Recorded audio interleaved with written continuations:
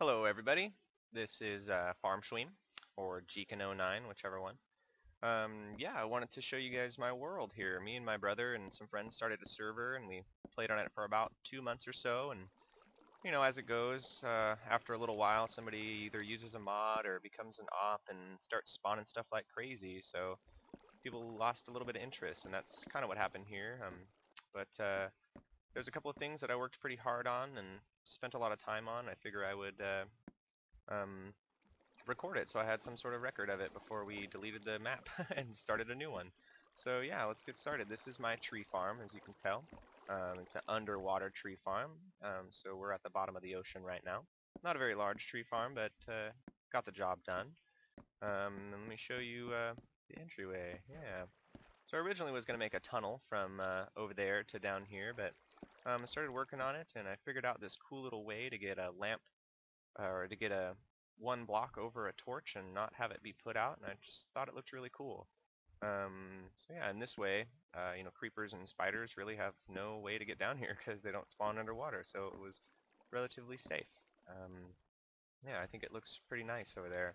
So this whole area was built on a vanilla server. We started on vanilla anyways for about the first month and a half, and then, the last week or so, 2 weeks, we got into creative mode and started spawning stuff and got a little crazy, and we all just kind of lost interest. So yeah, here's my first attempt at a cobblestone generator. And I was really unhappy with the way it worked. It was kind of slow and cumbersome, and I had to move the mouse back and forth, and so these kind of got abandoned. I built another one that I'll show you a little bit later, which works a lot better, I think. This is my watermelon farm, as you can see. I use watermelon mainly as my source of food because you drop so many um, dropped so many watermelon slices, and it just seemed to be the most efficient way. And I spent some diamonds on some hose. Ha! Anyways, this is a little foyer. That's to the train station, which I'll show you in a little bit. But first, I'm going to show you my storage room, which I think is pretty cool. Ta-da!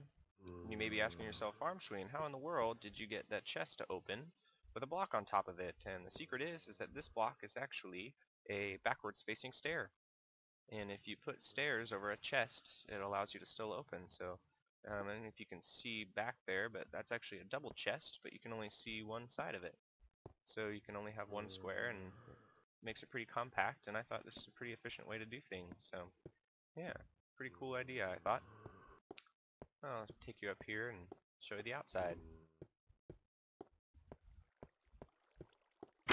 So this is the front area, some flowers, and this is the little cove I was building in. I thought it was pretty tucked away. It's pretty far away from the spawn. In fact, I'm about 1,200 blocks from the spawn and maybe 600 blocks or so from the nearest player, and, which isn't that far, but made it nice when we wanted to meet up and check each other's stuff out and whatnot. I wanted to show you this dock and get some opinions on it.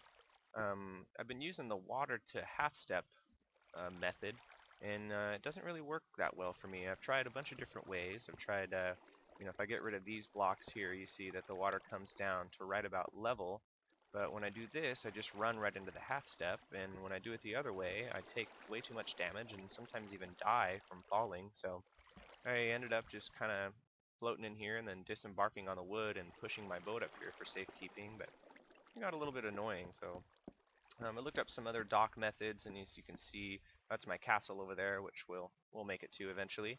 But I made a different dock design that I actually stole from a tutorial on YouTube, but I'll show you that in a little bit. Yeah, I'll come back here and show you my farm.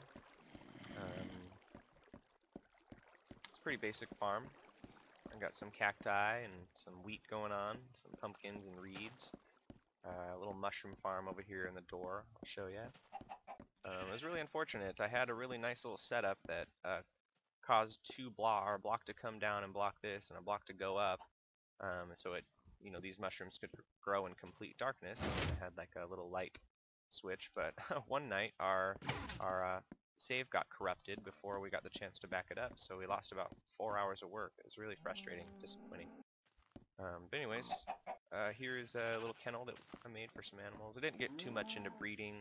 I didn't really understand the system that well. I guess I still don't, but haven't Haven't really experimented too much with it, but I'm going to show you my house here. I'm pretty proud of this house. I spent a lot of time on it. It's very unlike things I usually build. Usually I build stuff that's very symmetrical and kind of, I don't know, looks like it was printed out of a 3D printer or something, but this was kind of organic. I used a lot of the Fibonacci sequence, and I used a lot of asymmetrical qualities, and I think overall it turned out pretty nice.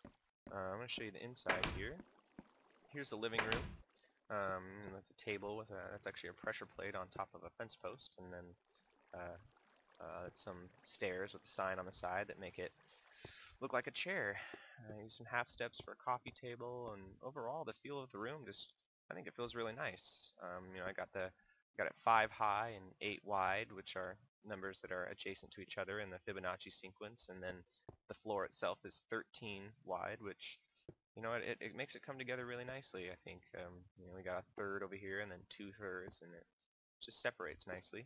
I'll show you a little bit, a little bit of secret that I've got going on. I got like a nice little room down here with a chest made out of diamonds. As you can tell, this section was not made until after we went into creative mode, naturally. But yeah, I guess now you can actually mine diamond blocks if you have the Silk Touch enchantment, which I haven't been fortunate enough to find. But here's another little understair secret chest, which it's not really that secret, but a lot of people don't really notice that this is a pressure plate. And I got some binary going on. I won't tell you what it means. But yeah, I'll show you the upstairs. There's something interesting. I've noticed this with any block or any stair that's not made of wood or cobblestone, tends to have this black square over the top of it. And I think it's a little bit unsightly, but the look of cobblestone stairs on this stone brick was also unsightly, so I chose to keep it anyway, but I don't know what's going on with that. So here's my room, pretty straightforward. Nothing special or secret in here. This is just my spawn point, really. I don't know if you can tell on the floor, it's supposed to be our rocket ship. So, yeah. Alright. That's about it for the house.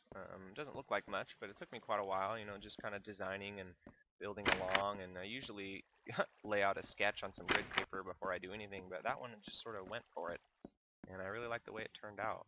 Here in a minute I'll do a flyover so you can see the whole thing, but first I'm going to show you this guy. This is my lighthouse. All of this clay was obtained legitimately. I used my fence post trick, and that's where you have a fence post at face level, and it acts as an air bubble, kind of. It's really, really convenient for building or mining underwater. Yeah, so I built this whole thing, and you have a really good view from up here. There's my house. It's just kind of an unusual shape, but I think it looks really nice. There you can see my deck, which for some reason I didn't show you while we were over there. But everybody knows that blocks float, so they don't need these support beams here. But I think it looks really good, and those support beams go all the way down to the bottom of the floor, or the ocean floor. There's a pool on there that doesn't really have a use, but I think it looks nice. That guy up there is an observatory, which was obviously built after we got into creative mode, and I'm not really that happy with it, so I won't show you that part. But yeah, I'll take you over here to my castle, which I'm really happy. Wow, look at the vines really took off. I went and collected a bunch of vines and put them all over the place, and man, they grew like crazy. Look at that. But I was mentioning before the new dock design that I built, and I can't take credit for the design itself because I took it from a tutorial online, but it works really well. I got the slow stand here to to slow you down on your approach so you don't smash into the wall and break your boat, and then this switch here controls those fence posts so you can glide on over, and then when you get in, you open it up and your boat doesn't go anywhere, and it works really nicely, and it has a good look to it, I think, too. So I got that one there, and then I got another one over here that has a boat in it, so you can see, and then I've got this little area here where you can arrive on foot if you so desire. We'll take you in here and check out this area. Man, the vines really added something to it. It looks abandoned, which is really awesome. Yeah, started out with this wall that surrounded sort of an arbitrary land, and so all this was totally empty, except for some trees and some shrubbery and whatnot. So I put some farms in here. I really just didn't want any or any wasted space, any unused space. So really unusual for me. Again, all of this is kind of asymmetrical, and I sort of used the lay of the land to build it all, which really isn't that breathtaking, but it was way different than what I usually do. So I'm pretty happy with it, the way it turned out. I think it sort of has inspired a new form of design in my mind, I think. So hopefully it'll cross over in some of my other creations. But I got this little bridge going on here. I like it. Some cakes that are unused, but they're cute. Yeah, I'll take you over here to the other side, where I've got a guest house. This is actually my um, little build point, my spawn point. I have another bed in the castle, but it's a lot less accessible, and I could sleep here and make it night, or make it day, and then go right back out to building. It was really useful, and then when I was done with it, I turned it into a guest house, so if friends come to visit, they can make it day if they need. There's my reed farm. I think that there's a lot of really cool spaces in here that I could use for little secret hidey holes and chests and whatnot, but the server's about to die, and we're probably going to delete the map here pretty soon, so I just wanted to record what I did have. So yeah, I'll show you my storage room. As you can tell, the design is very similar to the one over yonder. The only difference here really is that it's made of wood, so any stair or any block that's above a chest here is just a wood stair facing backwards, and it works exactly the same. So you can open the chest just fine, and yeah. So here's the cobblestone generator, the one that I was telling you about before. It's much more efficient. You just hit this switch here, and then it just... Oh, oh.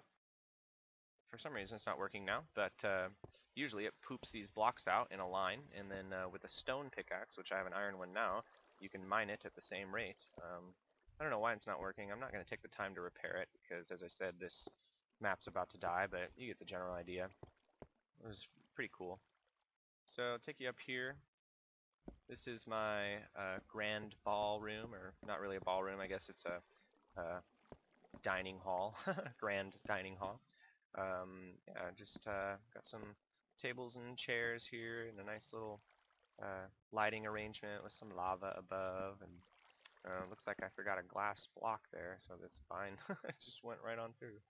But yeah, I'll show you my enchanting room, potion brewing room. I call this the Wizardry Tower. Here's my brewing station.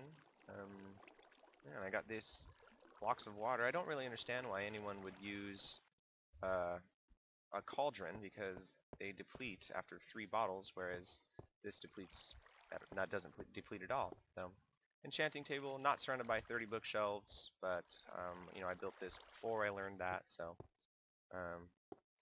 eh. So yeah, that's basically my whole area. Besides maybe a few little things I didn't show you, I'm going to show you here. I've got people on my server that are, we've played together for so long that we've sort of learned each other's tricks about, how to hide stuff and how to find levers and whatnot. So I just built an area. I'd usually have 2 stone bricks here, and then I just have to mine it away. So it's a little bit more inaccessible than, having a secret switch or something. So, yeah, and up here is my bedroom, my master suite that, I'm going to blame an Enderman for that one. So yeah, I don't really know what happened here, but it used to look like that. And what in the world? It looks like I got griefed. Oh well. So I got a couple chests here filled with some goodies that obviously I put in there after the creative mode binge that we went on. But yeah, I'll give you a little fly around here before I say goodbye. Overall, I'm pretty happy with the map we've got going on. I think the proportions are really good, and it looks natural. It doesn't look contrived at all. And I really like the use of the Fibonacci sequence in almost everything I did, and it really gives it a good flow, I think. So yeah, thank you for watching. I hope you like my stuff, or maybe got an idea. If not, then that's fine too. This is mainly for just a record of what I built and how far I've come in my Minecraft days. So have a good day.